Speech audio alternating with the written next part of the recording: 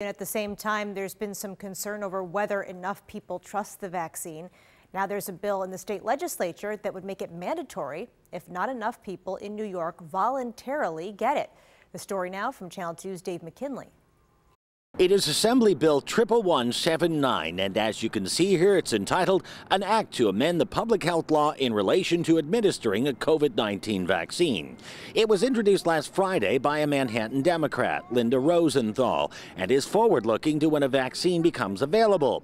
In the language of the bill, it states that if public health officials determine that residents of the state are not developing sufficient immunity from COVID-19, the department shall mandate vaccination for all individuals or groups of individuals who, as shown by clinical data, are proven to be safe to receive such vaccine.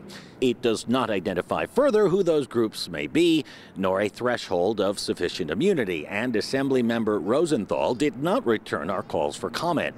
Beyond his objection to making the vaccine mandatory, the ambiguity of that is disturbing, to State Assemblymember David DiPietro. This bill is dangerous, Dave. It's very dangerous, especially because the way they wrote it, they have left it so open-ended. Asked if he would sign such legislation if it ever got through the state assemblyman, a spokesman for Governor Cuomo pointed us back to Mr. Cuomo's comments of a week ago, in which he stated that you cannot force someone to take a vaccine.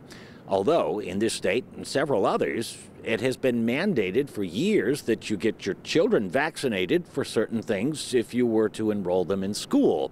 So what's the difference there? We'll have more about that coming up at 5. Dave McKinley, Channel 2 News.